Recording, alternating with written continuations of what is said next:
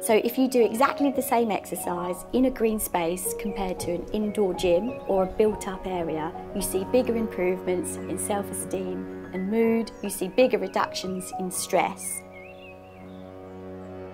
My name's Dr. Jo Barton, and my main area of research is looking at the health and wellbeing benefits of green exercise. Green exercise is an umbrella term that we use that incorporates all sorts of physical activities that you can engage in whilst being outdoors in nature.